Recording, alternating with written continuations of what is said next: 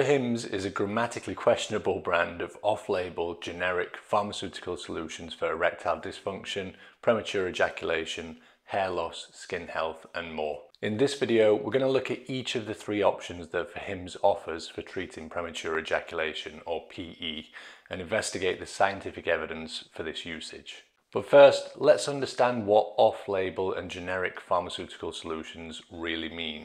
Basically, drugs are licensed with a specific use attached to them.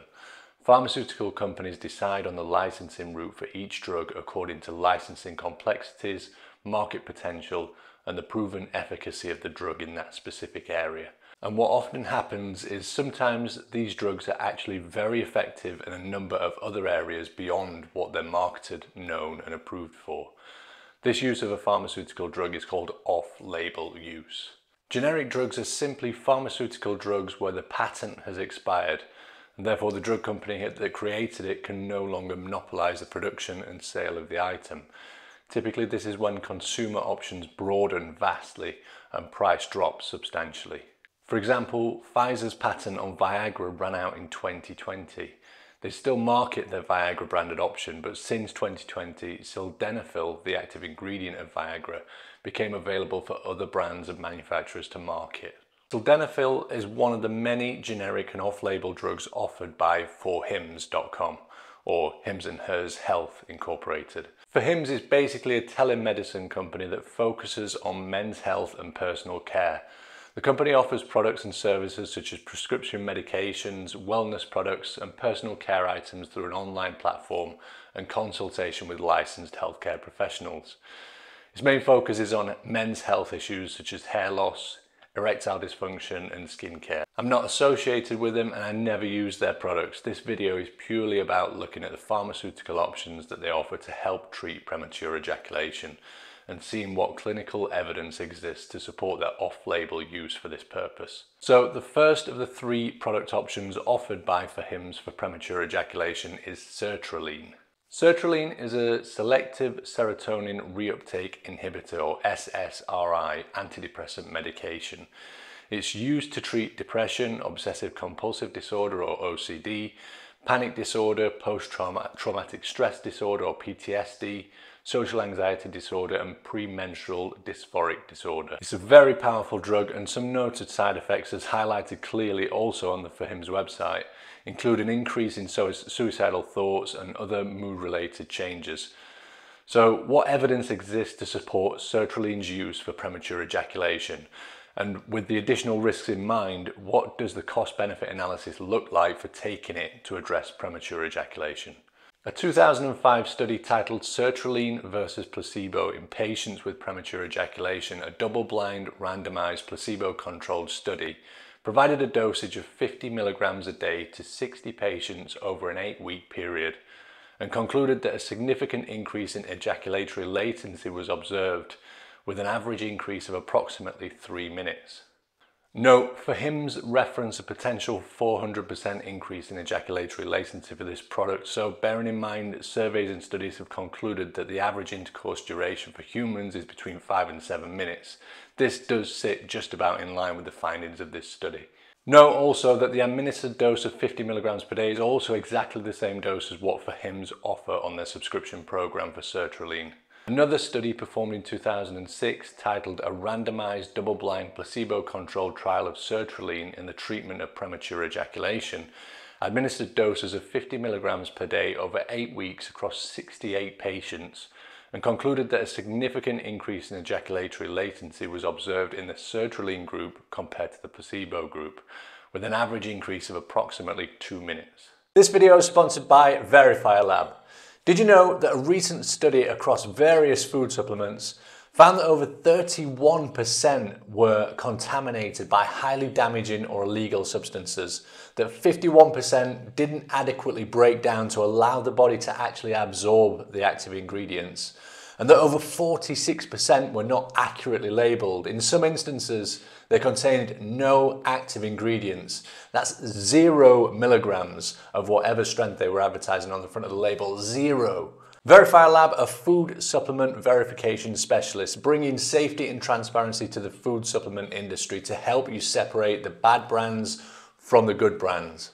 Just send them a sample of the supplement that you take, tell them what you'd like them to check for. It could be to confirm the supplement strength, the core ingredient, to check for damaging contaminants, for microbial agents, allergens, almost anything.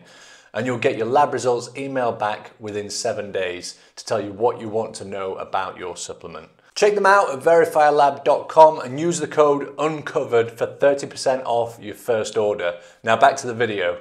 A third study also supported the use of sertraline for the treatment of PE, titled The Effect of Sertraline on Premature Ejaculation, a placebo-controlled study, and conducted in 2007. This study also administered a daily dose of 50 milligrams of sertraline for 4 weeks across 40 patients, and concluded that a significant increase in ejaculatory latency was observed in the sertraline group compared to the placebo group, with an average increase of approximately 2 minutes. However, do note there are an equal number of clinical studies that show that sertraline has absolutely no effect on premature ejaculation, and these studies are also more recent and slightly more extensive in terms of study duration than the 3 that support sertraline's use for PE. A 2009 study titled A Randomized Double-Blind Placebo-Controlled Trial for Sertraline for Premature Ejaculation took 40 patients and gave them 50 milligrams daily dose of sertraline for 8 weeks, and concluded that there was no significant difference in ejaculatory latency when observed against the placebo group. A 2010 study titled A Randomized Double-Blind Placebo-Controlled Study of Sertraline in the Treatment of Premature Ejaculation administered 50 milligrams of sertraline daily to 60 patients over 12 weeks, the longest study duration that I've found in this field, and concluded that there was no significant increase in ejaculatory latency when observed against the placebo group. And also a study in 2011 titled A Randomized Double-Blind Placebo-Controlled Study of Sertraline in the Treatment of Premature Ejaculation also administered 50 milligrams of sertraline daily to 60 patients over 8 weeks, and concluded that there was no significant difference in ejaculatory latency when observed against the placebo group. The reason for these conflicting studies may well lie with the underlying causes of PE. As mentioned earlier, sertraline is a drug designed to alter mental state through the manipulation of serotonin and dopamine levels in the brain. It basically increases serotonin and simultaneously dampens dopamine. So if PE is largely a result of psychological influence such as performance anxiety, then sertraline may well be effective at resolving issues for these individuals. If, on the other hand, PE is occurring as a result of something more physiological, meaning a problem with the proper and effective functioning of parts of the body involved in the process of ejaculation, then sertraline may well have little to no effect on these people. Considering the risks involved with taking sertraline, you have to take into account a number of factors before you decide to try this as a remedy to PE. Things such as the severity of your PE and what you believe or have discovered through further clinical investigation and tests to be the cause of your PE. And really use this understanding to make a clear and considered decision. Now onto the next solution for PE offered by HIMS, sildenafil. Sildenafil is the generic alternative to Viagra, and by that I mean the cheaper alternative. Viagra is sildenafil. Sildenafil is the active ingredient in Viagra.